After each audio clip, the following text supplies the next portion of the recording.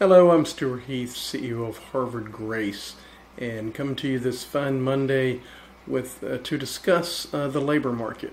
We all know there's labor shortages. It's virtually reported on every hour on the hour of the news. And I just want to dive in a little bit into the reasons why. When the pandemic first started, I just kept, well, when is this going to be over so we can get back to normal? I don't think we're ever going back to the way it was, frankly. And last week we had a really good jobs report. We ended up with a declining jobs rate, unemployment rate to 4.6%, which in my lifetime has always been a pretty strong report. It's not back to where it was just before the pandemic, but I think we're going to get there. The real questions are, what's with the gap of the men's unemployment and the women's unemployment, and what's going on with the labor force participation rate? The thumbnail of this post is a graphic on that was published by the Conference Board last Friday after last week's labor report. And while labor force participation rates in the 70s historically is not bad, again, it's not what it was pre-pandemic. As the ladies' participation rate was near 90%, and the men's was in the high 80s, and now we're down into the 70s. So the real question is, why aren't people going back to work?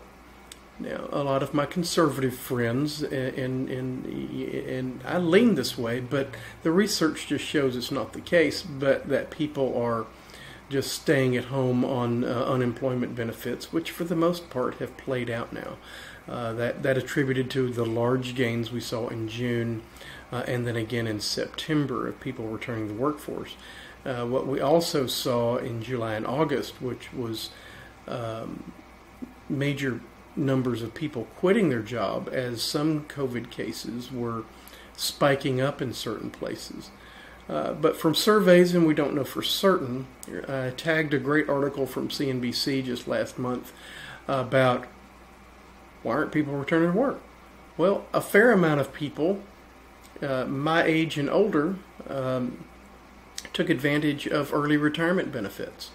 So they're not returning to work. And eventually, the Department of the Bureau of Labor Statistics will remove those folks from the participation rate denominator. So, in last month, in the survey, there was 3.6 million people who said that they don't want a job right now, who had previously been in the workforce. Other cases, people have had to leave work.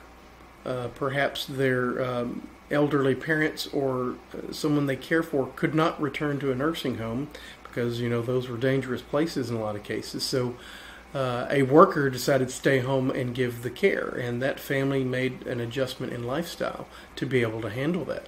Some people are living off their savings. Some people are still afraid of COVID and are doing so. And part of the real problem is wage inflation, although we are seeing it in real time, has not quite caught up with enough to adjust to cause the people to go back in the workforce who've already adjusted their lifestyle perhaps to a one-income household. And so I think that's a lot of what's going on, is people have adjusted their lifestyles. And so we may be living in the new normal, which with 4.6% unemployment is not a bad world. But we do have to solve the problem of needing more workers somehow. So, and that's another day that we'll discuss that all together. Anyway, would love to hear y'all's comments about this. Please feel free to engage. See you on the other side.